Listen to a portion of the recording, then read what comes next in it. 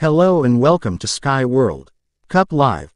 Great Britain's tie against Serbia delayed as Novak Djokovic made to wait.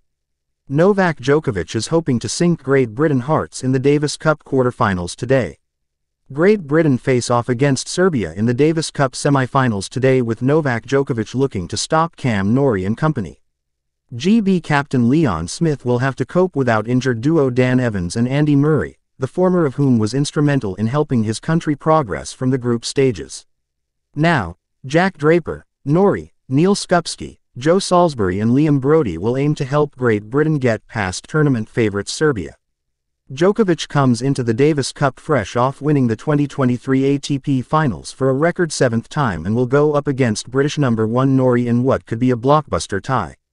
Draper will also have a huge role to play, and Smith has backed the 21-year-old to deliver. You get the feeling Jack likes the responsibility. He knows already he is playing a big part of our team and a leading role in the future, Smith said. On ranking he is the underdog, but we know Jack's level. It's not a 60 in the world player we're talking about, his ceiling is really high.